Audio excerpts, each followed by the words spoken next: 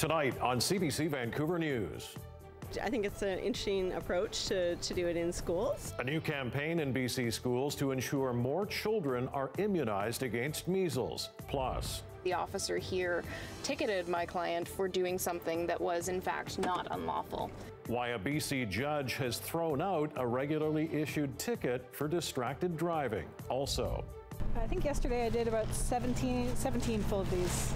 Hashtag trash tag, the global movement on social media to pick up garbage. This is CBC Vancouver News.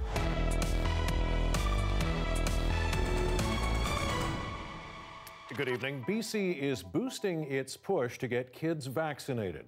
The province will launch a 3-month immunization program after spring break that'll move clinics right into schools. But as our Tanya Fletcher is finding out tonight, some say the campaign doesn't go far enough, while others think it goes too far. We have a significant number of people who are not immunized. BC's health minister announces an immunization blitz as new numbers show a drop-off in vaccination rates last year. 82% of 7-year-olds had their measles shots in 2018. That's down from nearly 90% the year before. The goal is to get that number all the way up to 95%. The government plans to do that with its new measles immunization catch-up program. It'll run from April to June, with the province spending $3 million to boost its supply of vaccines. And just to put this in context, in the average year, we in British Columbia get about 120,000 doses of vaccine.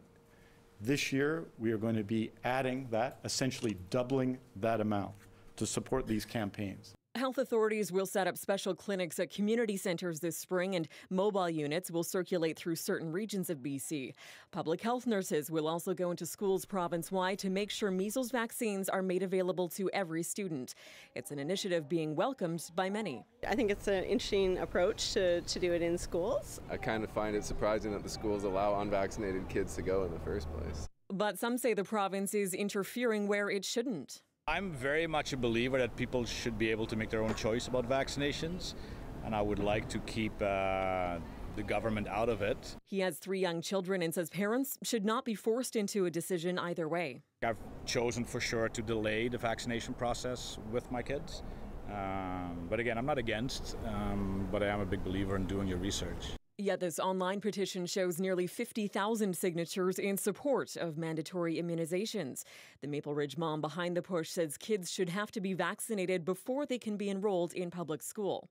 The province has said it has no plans to force parents to immunize their children. Instead, the province is moving forward with plans for mandatory vaccination reporting this fall. The registry will blanket all public and private schools in BC and will be in place for the start of the next school year in September. Tanya Fletcher, CBC News, Vancouver. The coffee cup holder, maybe the passenger seat. Well, that's where many of us stick our cell phones when we drive. And for doing that, many drivers have been slapped with distracted driving tickets. But now, as the CBC's Mickey Cowan reports, a ruling from a BC Supreme Court judge could pave the way for appeals and ticket disputes. When it comes to distracted driving laws, the rules can still be a bit hazy. Why are you driving with the phone with the steering hand like that? It was under my leg. He said if I was in my pocket, it'd be fine. I think it's okay to have it right in your reach or in view, because you're not touching it, you're not using it, so why should they give you crap for it, right? Plenty of drivers have been ticketed for having a cell phone on the passenger seat while driving, or even in the cup holder. I've dealt with dozens of those cases, and police officers frequently issue those tickets, particularly in Vancouver. But getting ticketed for a loose cell phone in the vehicle could soon be no more after a recent court case. The driver had his cell phone wedged between the folds of the passenger seat.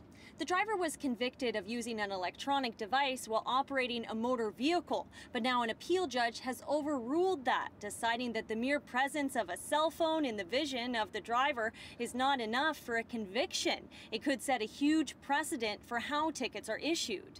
There are probably lots of tickets that have already been issued that are waiting in the wings to be adjudicated that are now going to be decided by this case.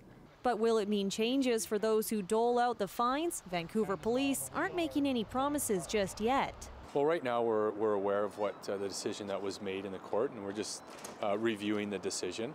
But we are happy with it because it sets some guidelines for not just us, but police officers throughout the province.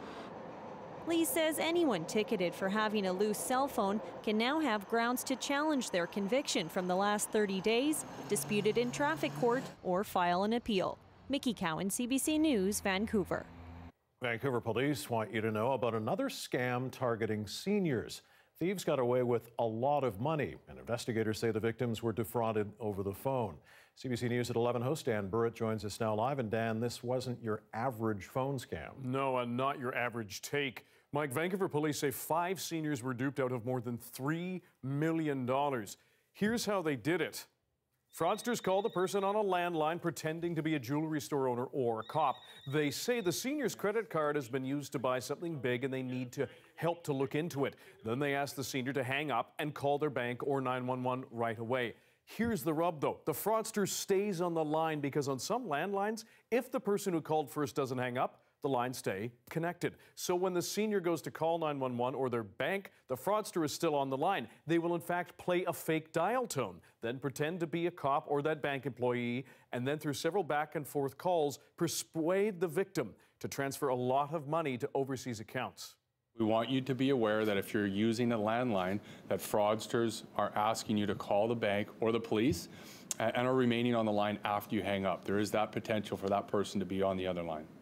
Thankfully, police have recovered $2.5 million in 2 cases, but that still leaves hundreds of thousands of dollars stolen, Mike. Okay, Dan, so what can people do to protect themselves? Well, it's all relatively simple stuff. Take a look at this. First, if you're using a landline phone, make sure it's disconnected once you hang up a call. Another option, and many more of us are doing this, just use a cell phone, as many of us are. If you're unsure, don't trust the person on the other end of the line. Just hang up. And if you think you have been scammed, call Vancouver Police on their legitimate number, 604-717-0503. And outside Vancouver, call your local police department. Keep in mind, police think there could be more victims out there because people are embarrassed when they've been scammed. Mike. Dan Burrett reporting live tonight. Thanks. A sheriff's deputy in Washington State is dead and another officer in hospital after a traffic stop turned into a shootout. Kittitas County Deputy Ryan Thompson was killed. Thompson and another officer were trying to stop a car that was driving erratically when the driver tried to escape. After a short chase, the driver got out of the car and started shooting at the officers who returned fire. 42-year-old Thompson was hit and later pronounced dead in hospital. Last night was the worst incident in my 45-plus years in law enforcement and something that a sheriff or police chief wishes would never, ever happen during their watch. Our community has a very heavy heart today, and last night we lost one of our finest. Thompson was married with 3 children. The other officer involved was shot in the leg. He is expected to recover. The suspect, who's not been identified, was taken to hospital with a gunshot wound where they died. It's not clear why they fled from police. Well, staff shortages for paramedics and ambulance dispatchers are at unprecedented levels. Those shortages are impacting services right across the province. During last week's night shift, the Union for Ambulance Workers says anywhere from 25 to 40 paramedic units were out of service across the Sea to Sky, Lower Mainland, and Fraser Valley areas. That's up to 49% of the total units available. BC Emergency Health Services says it's working to schedule more staff. However, a recent survey of paramedics and dispatchers in BC found 81% of do not think the BC EHS monitors fatigue and burnout.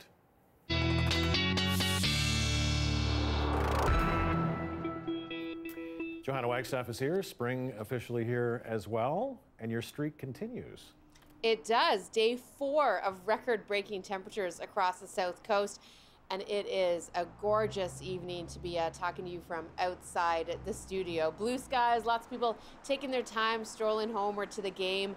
It certainly feels more like summer than spring. I want to show you the records that we set across the South Coast today. Unofficially, we might see these numbers fluctuate a little bit. Environment Canada will likely put out an official posting tomorrow. But look at these numbers, high teens, low 20s once again across the board. For the island, I think this was your warmest day, although Tofino didn't quite make that 24 today. West Vancouver at a 21. And even Vancouver, we might end up breaking some local records by the time we hit the next couple of hours. Temperatures still mild as I take you through the currents. 13 at YVR, 20s out towards the valley, and hanging on to a 17 at Victoria Airport as well. Seasonals, around 11 for this time of the year, so we remain above and in the blue thanks to this high pressure system. This is ushering the warm air all the way across BC up into the Yukon, the Northwest Territories, Alberta, Saskatchewan, Manitoba, all sharing in this big ridge of high pressure. We get one more day, so taking you down to a 6 tonight. You'll note that it's a milder start to your Thursday than the past couple of mornings, although the jump to double digits has been very quick. Slightly cooler, maybe by a degree tomorrow, but Mike, I will take you through to the end of the week showers that are coming up. All right, thank you. And if you are watching us live on Facebook or YouTube, Johanna's going to be answering your questions live during the upcoming commercial break. This weather update is brought to you by RE/MAX. What's your home worth? Find out with our instant valuation tool at remax.ca. Well, it's a worldwide social media campaign that's encouraging people to collect garbage. And hashtag #TrashTag is picking up momentum. The CBC's Rafferty Baker talked to a woman along Vancouver's Arbutus Greenway who wasn't even aware of the campaign, but has spent the past couple of days trying to make her city a cleaner place. There's so much stuff even just back there that I'm not going to be able to get to. Kate Gardner works her way through a gnarly bush to grab some litter. Even in the context of picking up trash, this is the less glamorous part of her effort. Gardner, a local student, has spent the better part of the last 2 days doing this. I think yesterday I did about 17 full of these. That was Monday's haul. On Tuesday, she counted 12 more shopping bags full of litter, all from a stretch of Vancouver's relatively new Arbutus Greenway. Gardner posted some of her bags on Reddit, and she quickly got close to 200,000 views and well over 5,000 upvotes. She wasn't aware of the #TrashTag hashtag, but others quickly made the connection to the global movement to collect garbage from beaches, parks, and streets. Passers-by have noticed Gardner's efforts too. I have to say that I'm thrilled that she's doing that because that's a wonderful thing to do. The litter generally in the city now is worse than it's ever been. So why does Gardner do this? She says she didn't post her efforts to shame litter bugs. She just enjoys being outside, and it's a chance to try to lead by example and encourage others to spend some of their leisure time in the sun picking up litter. You get a bit of a tan, you get some fresh air. It's pretty fun. Honestly, it's pretty gratifying. Like even just walking what I did yesterday and seeing just how much better it is. Gardner says she's noticed many of the bins the city has provided along the trail are often overfilled, making it more difficult for people to responsibly dispose of their garbage. People are only going to use them if there's space in them. You can't put trash in a full bin, so I don't know. I think more bins would be a good idea, especially in the seated areas. Gardner says she would like everyone to do their part, whether it's properly throwing away cigarette butts, disposable cups, and plastic, or helping to make the city a cleaner, better place.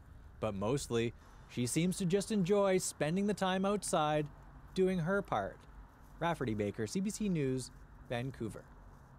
And if you want to get your friends and family involved in the #TrashTag movement, you can share that story of Rafferty's with them. Follow us on Twitter at CBC News BC and subscribe to our YouTube page at CBC Vancouver. You can also let us know what you think about the major stories of the day by watching us online. This newscast is streaming live and on demand every night on Facebook, YouTube, and on our website, cbc.ca/BC. Well, what does killing tens of thousands of sea urchins off the BC coast have to do with reconciliation? Coming up, the unique partnerships between governments and First Nations on Haida Gwaii.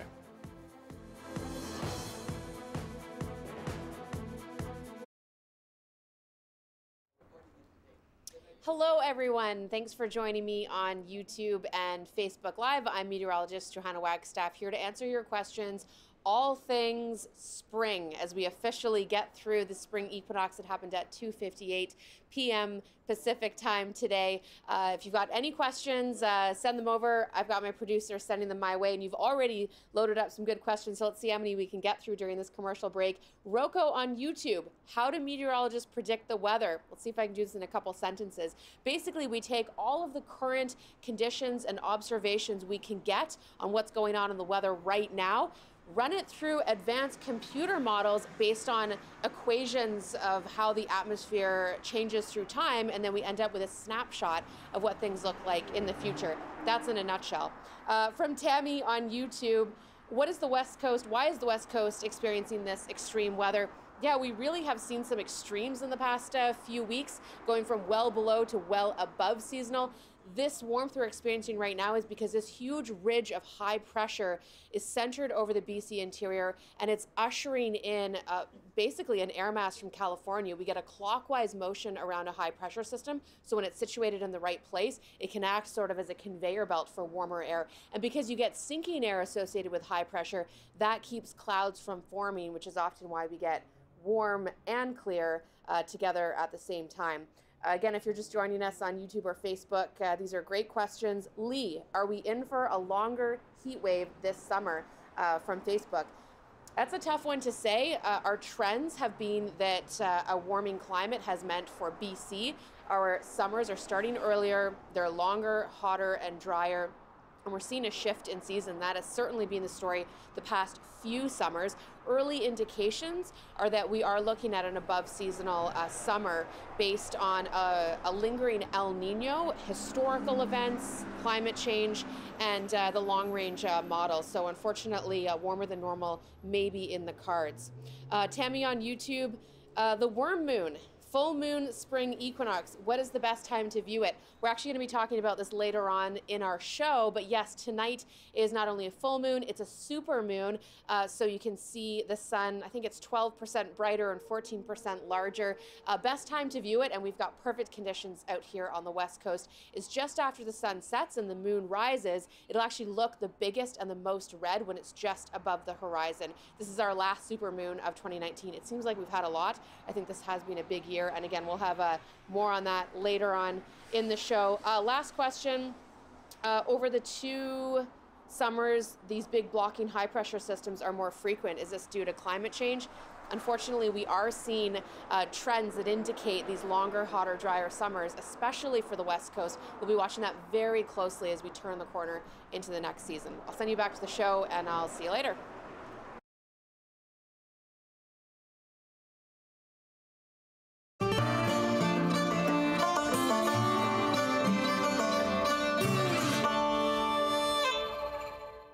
The idea of cities engaging in reconciliation is still new in most of British Columbia. But on Haida Gwaii, where the Indigenous and non-Indigenous population is roughly the same, it's been part of life for decades. Our Justin McElroy reports on the lessons they have for the rest of the province. In some municipalities, reconciliation is an abstract concept, not so in Haida Gwaii. Today we're in Port Clements, where an industrial community is learning to change with the times. Jalen Edenshaw was the lead carver of a legacy pole celebrating one of the first agreements with the Canadian government. This is going to be part of a transformation mask. The bird's going to be on the outside and open up into this guy. In the years since, there's been plenty of new protocols and frameworks, but he says one of the biggest changes came from the mayor of Port Clements in 2004, in a lawsuit that enshrined the need for government to meaningfully consult on resource issues. Sort of agreed with us, saying, you know, Haida control of the forests would be better than Crown control, and that's coming from like a logging community. You know, I think it's a good step. Municipalities and band councils have separate land and jurisdiction, but have protocols in place. Port Clements once prioritized logging above all else. Now it prioritizes its agreements with the Haida. It's been good as a working relationship to get onto a more formal reconciliation agreement. Doggertstown is working on a joint tech strategy with the Haida. Masset and Old Masset share a water and sewage agreement. Haida names have been added to bridges and schools. It's moving more and more, but again, this is just the beginning. It's just we're figuring this relationship and really what it entails. Queen Charlotte's mare was adopted into the Haida and says even with the head start on the rest of BC, they have a long way to go. But we are just at the beginning stage. Like, this is literally 15 years is nothing. Reconciliation doesn't mean everyone agrees all the time. It's got its challenges of just understanding, and I think it boils down to actually a Haida term, which I can't pronounce properly, but it means respect. There's an irony in those comments. But what's indisputable are the partnerships, big and small, that are a direct result of the years of work put into reconciliation. What's your take at? 32. Put 31.50. You know, the Haida Nations worked really hard over the last couple decades on building some of these relationships, and we're just starting to see it alive out on the grounds now. The Haida are in the midst of a project culling the sea urchin population, which flourished after sea otters were nearly hunted to extinction. That caused harm to kelp, vital to aquatic biodiversity. Now, in a partnership with Parks Canada, they're working to reverse centuries of damage. So it's just this big collaboration between people that may not see eye to eye all the time, but people that are working together towards a common goal. And to me, that's one of the main parts of this project, is trying to work together and build trust. There were no sea urchins to be found on this particular dive, but sometimes the outcome on any one day is less important than the long-term process. Justin McElroy, CBC News, Haida Gwaii. Federal Liberals were out today trying to promote their budget. Coming up, how they were upstaged by a member of their own caucus.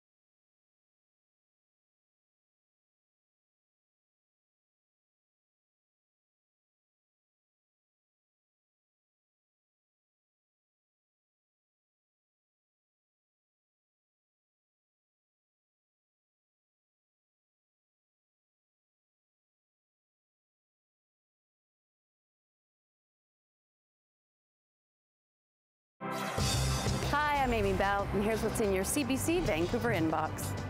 Attention all junior treasure hunters and adult assistants. During the last week of spring break, you can explore the city and discover hidden treasure in your own backyard. Win a limited edition CBC Vancouver lunchbox filled with secret items every day from March 25th to the 29th. All you have to do is unravel the clues on our Twitter, Facebook, and Instagram stories. Get all the details at cbc.ca/treasurehunt. Here are some of the stories we're following tonight on CBC Vancouver News. So it's nice to have this clarification from the court and an indication that there is no offense committed by a person who just has the phone loose in the vehicle.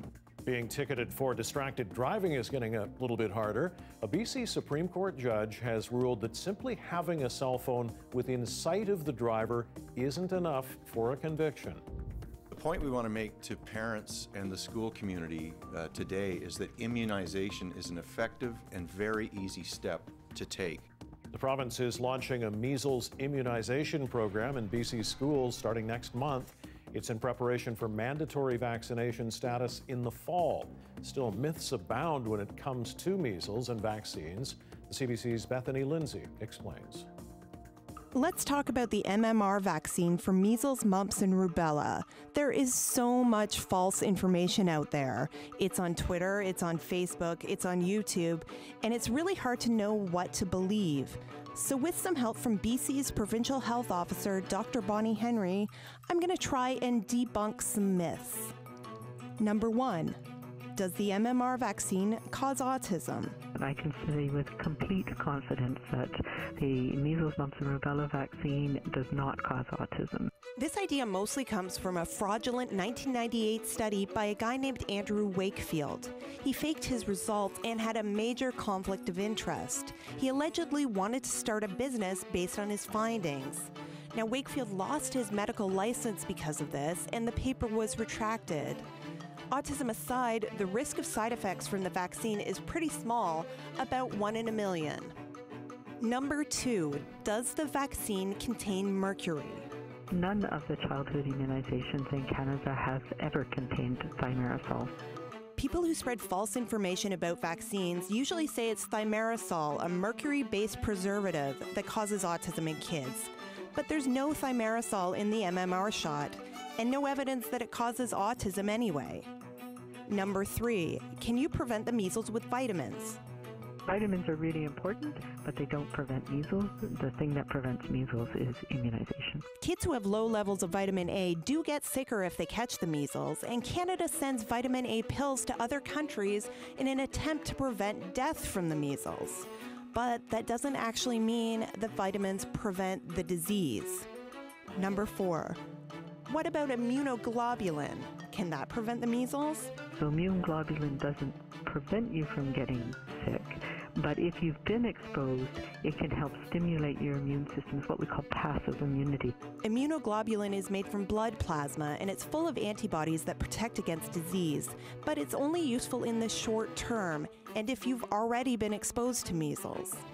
Finally, number 5, can recently vaccinated people shed the measles virus? The short answer is no, not for this virus or any others. This seems like a common misconception, but vaccinated people don't shed the measles virus. They can't get other people sick. And the virus that's in the vaccine is attenuated, which means it's been weakened until it's basically harmless. Hope that clears up a few things. Remember, getting a vaccine is the best way we know of to protect yourself against the measles.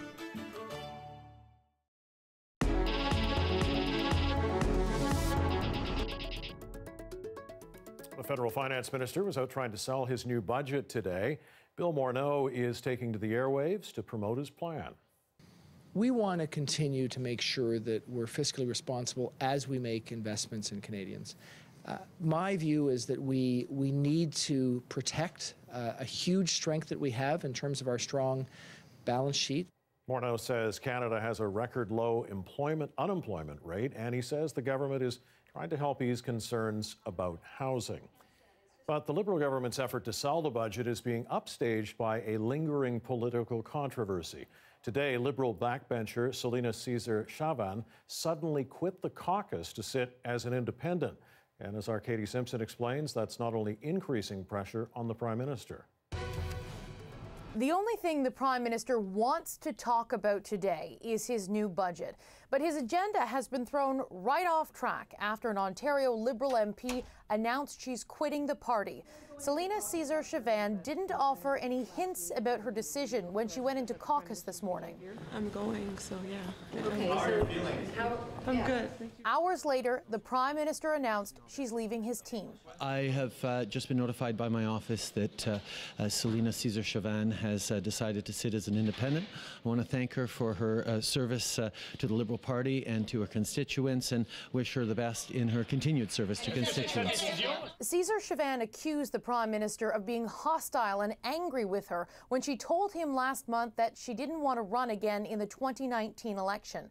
She went public after throwing her support behind Jody Wilson-Raybould and Jane Philpott in their criticism of the government over the handling of the SNC-Lavalin affair. I understand that there's a lot of people that supported me that were disappointed in, what I did, doing the interview that I did. Oral questions, the Honourable Leader of the Opposition.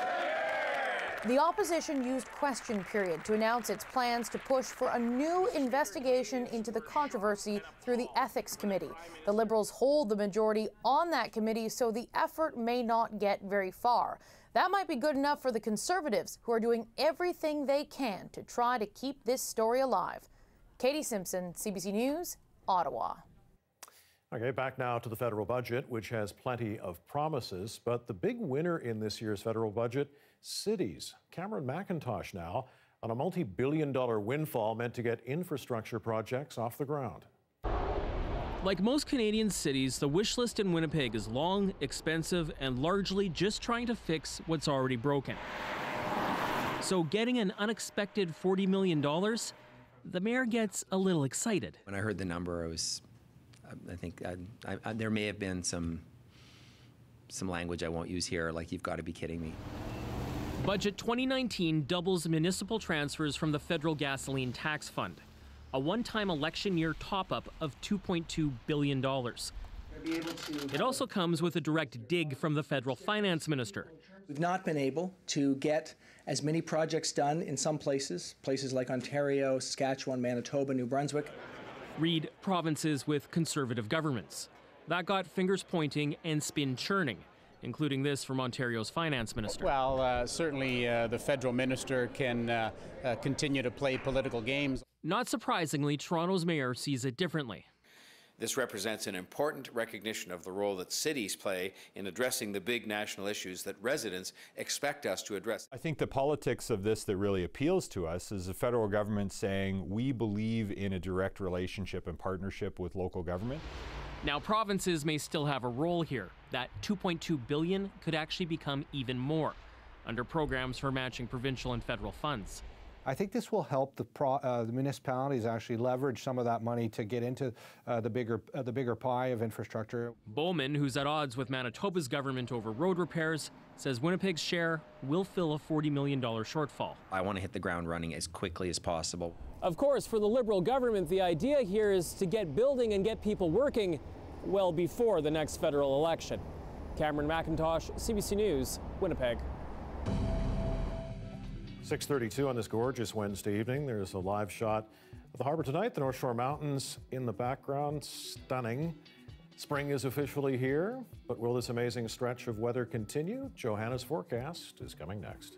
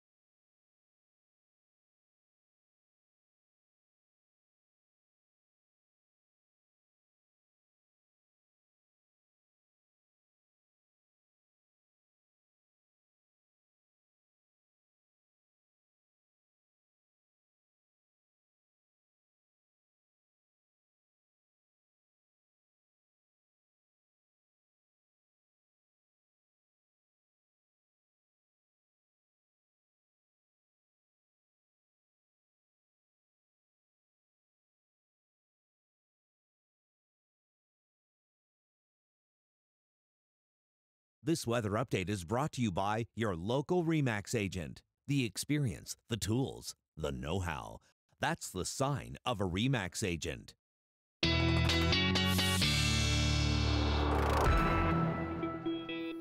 Well, with warmer weather here, Avalanche Canada is warning everyone to be wary of increased avalanche risk. Yes, keep that in mind when we show you this next video about how quickly one can take you by surprise. They're not there, Yeah, these skiers were waiting to head down the slopes in the Austrian Alps. The group was on a popular backcountry route when a ridge of snow suddenly collapsed beneath them. Wow. Yeah, sorry, I was distracted. That is great video. It is dramatic, but fortunately, no one was hurt. So that is some good news there. But yeah, a reminder of how quickly things can get away from you. Absolutely. Whoa. I know. Yeah, and we do have that widespread avalanche warning still in place for BC and Alberta. It's tempting, but definitely check things out before you head out. All because it's kind of warm out still. Kind of warm out. Yeah, there's a lot going on today. So it's still spring break for many. Spring has officially sprung, and tonight is a supermoon. Oh, your supermoon, right? Yeah, it's okay. a trifecta of sorts. It is the trifecta of meteorological atmospheric happenings. I've got some great pictures I want to show you. Actually coming out of Lisbon, where they got well, obviously, got to see the supermoon before us, but it will rise tonight in our neck of the woods. In fact, a best time to view it is when the sun is setting. So in the next hour or so, you can watch that moon rise above the horizon. And because it's on its closest approach during its orbit around Earth, it'll appear 14% larger and 30% brighter. It's also known as the super worm moon.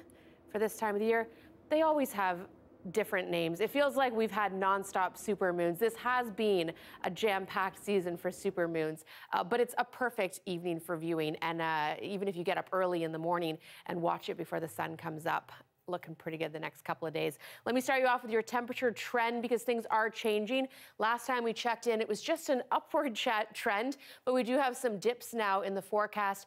Another nice one tomorrow.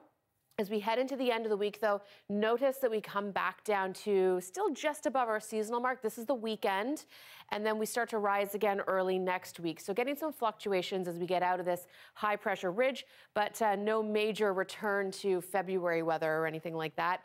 Taking you through the forecast through the overnight into tomorrow morning, not much to speak of in the way of clouds. Perfect supermoon viewing. But as we head into Thursday evening, notice the high clouds sneaking in from west to east.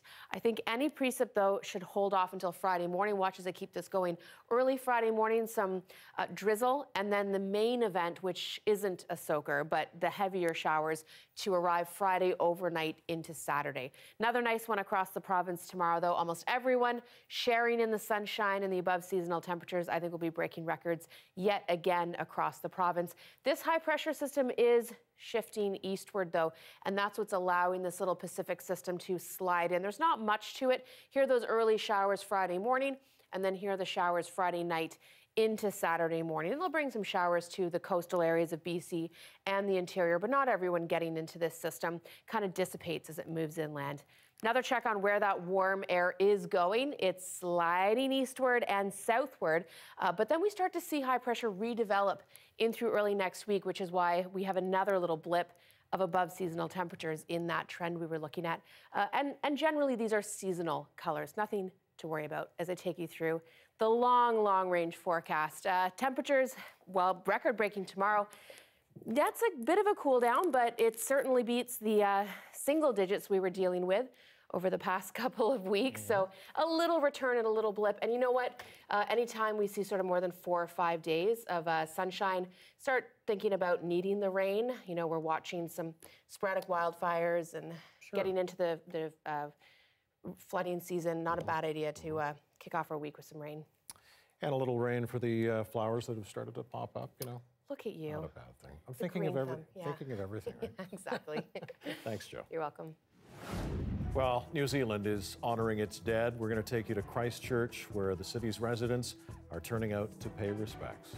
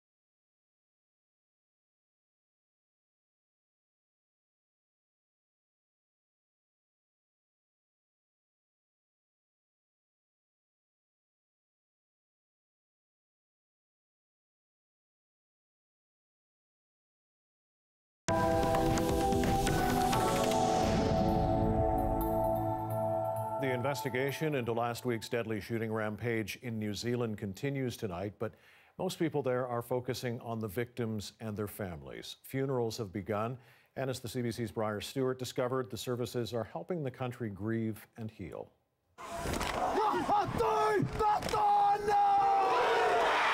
During the haka ritual, the Maori believe the whole body should speak and convey a message, and this is one of loss, but also of strength and resolve. Even members of rival biker gangs turned up to take part alongside hundreds of others in a tribute to the victims. It was as if it happened to them, like as if their loved ones had died, and you know, we're all just one big family, and it really came out today.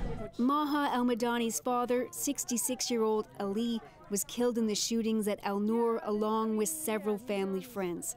The family is from Jordan originally, and they moved to New Zealand 22 years ago.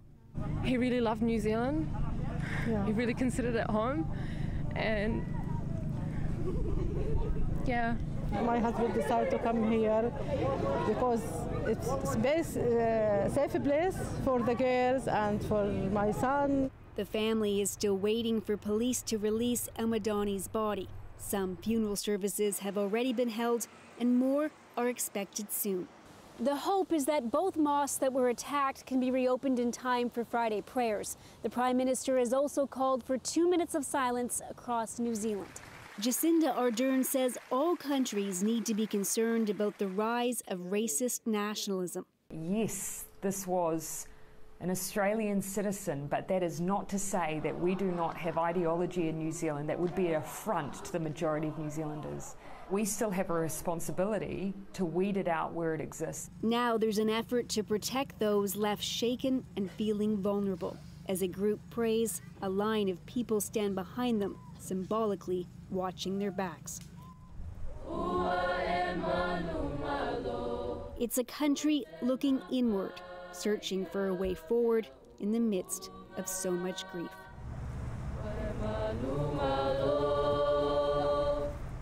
Briar Stewart, CBC News, Christchurch.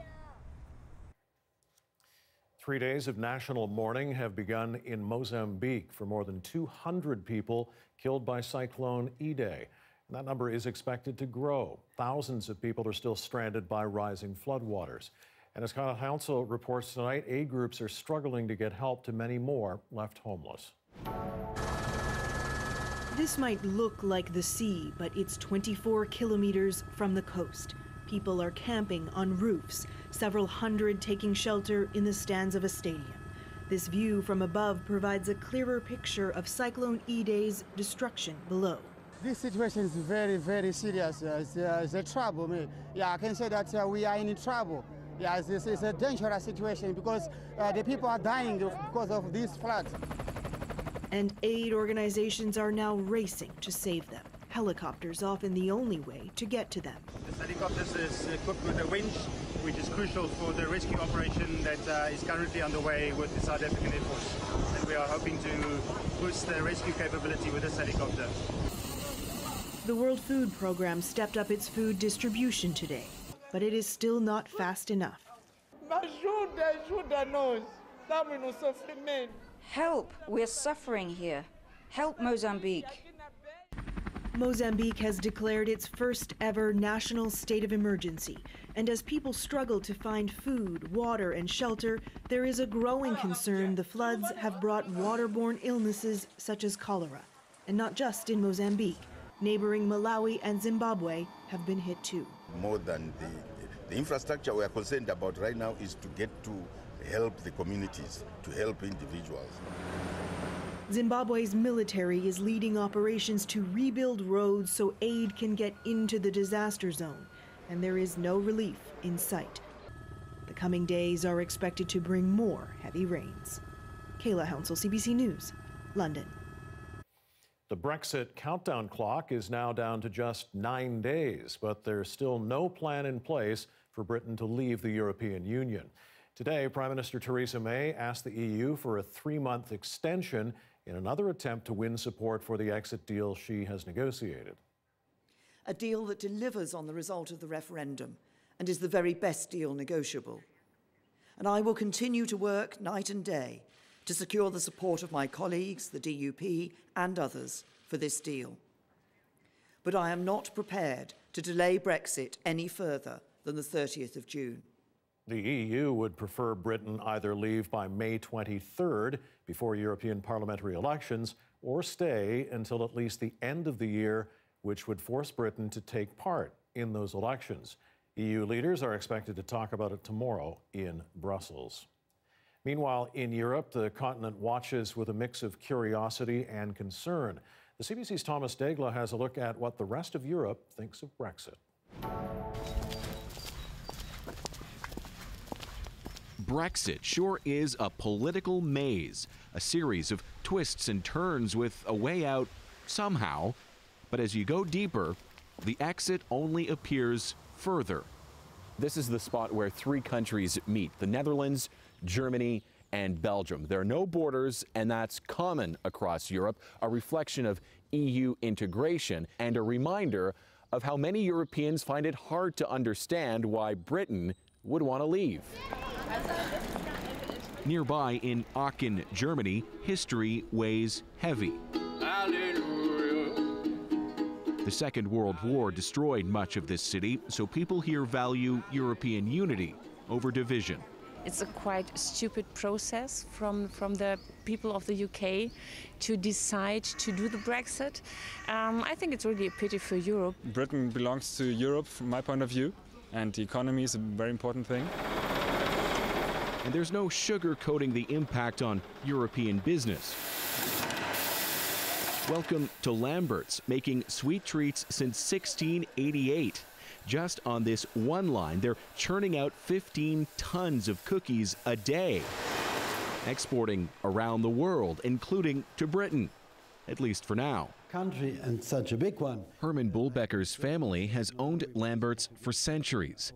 Their cookies are so famous, they're given as gifts, symbols of Germany. We might have big problems with customs, duties.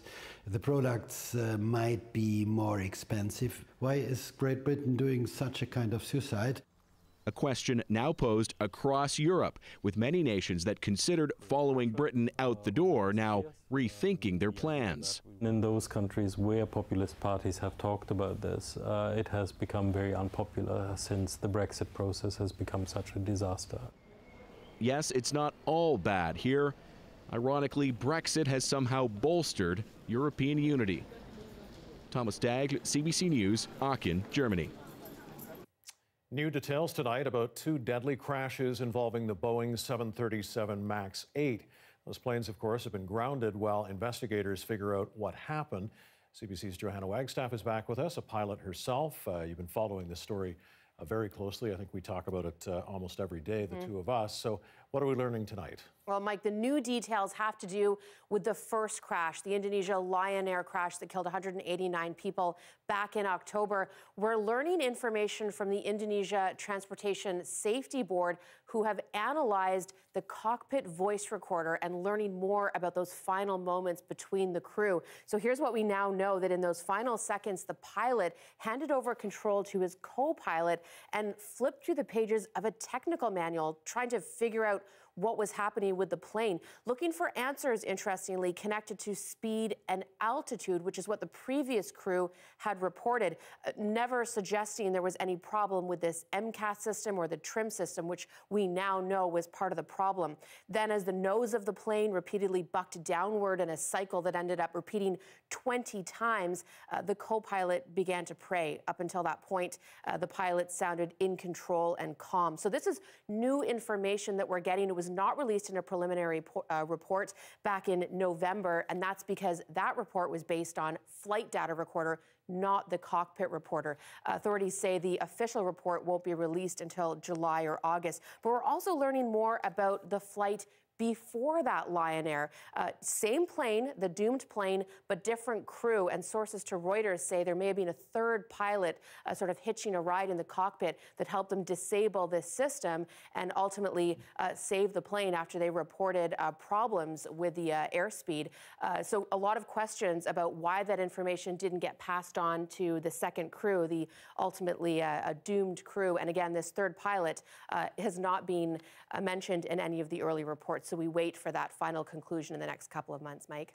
All right, and more questions also about how the 737 MAX was certified by the FAA in the first place. That's right. So Canada, Transport Canada and the European agencies have now said that we would like to review this Boeing patch that they are working on rolling out to their global fleet. Normally, we just take the certifications cross-border, but in this case, Transport Canada said we would like to double-check that patch before we roll our planes back out into the skies.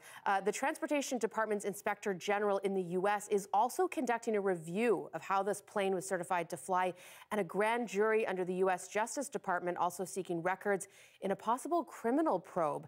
And we're now hearing today that the FBI will be involved in this investigation. So things escalating very quickly, and as we wait for this patch to be rolled out, again, agencies around the world questioning how the Boeing 737 MAX 8s and 9s were certified in the first place. Appreciate the update. Thanks, Joe. You're welcome.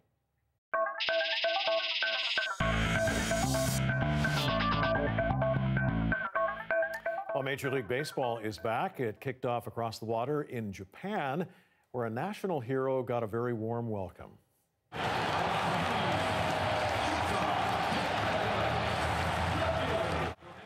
That's Ichiro Suzuki becoming the second oldest position player to start an opening game. Packed crowd of 45,787 on hand to see what's likely one of the 45-year-old's final games. Of course, he's playing for the Seattle Mariners. Several of the players in this game weren't even born when Ichiro began his pro career back in 1992.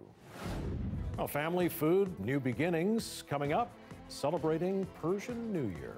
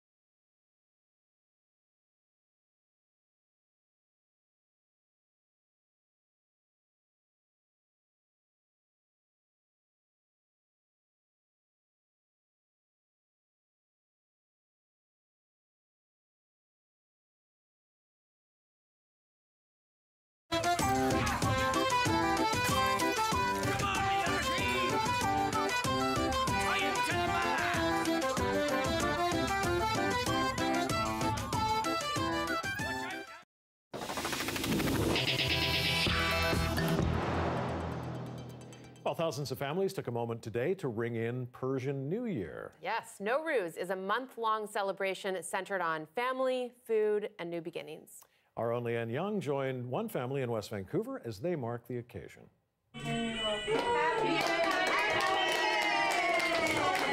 So, Mati, we're here in the Filsoy family home, and we just saw everybody, including you and your daughter, celebrate Nowruz. How was that?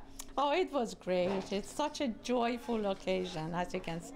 Yes, and so we're all gathered around the Hafsin. So this table is ceremonial, and there's many different items on here, but they all symbolize something. In ancient times, they actually represented the first 7 creations: water, earth, sky, plant, animals, fire, and also humans and the holy fire.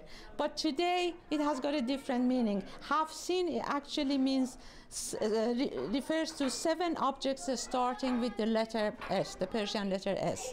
And what it means, health, all these two basically means the apples health. and the garlic. Yeah, apple and garlic means health. Coin means prosperity. Egg means fertility. This wheat paste means fertility. The wheat grass means fresh growth. And you tell me that families grow this right before the new year, they actually. grow it before the new year. They make that before the new year as well. And basically, it's all about paying tribute to elements of nature, flowers, plants, animals, and health and prosperity, and a sweet life in the coming year. We always eat sweets right after Nowruz. And I also saw that the kids were getting money out of the book of poetry. Yeah, that's right. It should be new money, and it's their gifts. Gifts are exchanged normally just to the kids, and it will be fresh money. Again, it has to be new, fresh money. It's all about renewal. Yeah, all about renewal. Okay, well, thank you so much for sharing with us today, Masume. You're very welcome. Happy Nowruz. Same to you. Nowruz Piruz. Nice big celebration. I know. There's New Year, spring. Yeah. Super moon. Super blood worm moon. Sure. Yeah, I know. Yeah. Trust you. You know what? It is going to be a great night. Somebody today in the newsroom said they have been super mooned out. Oh. But this is our last one of 2019. So in about 10 minutes, look towards the horizon, and you'll see the red guy rising. And even in the morning hours before the sun fully comes up, beautiful shots. Had some early pictures this morning, so I'll be watching on Twitter and Instagram. Yeah, I'm sure there'll be lots of stuff there for sure. All right. Yep. Thanks for watching tonight. You can always find our news program online at cbc.ca/BC. Dan is here at 11, right after the National. Have a good night. Good night.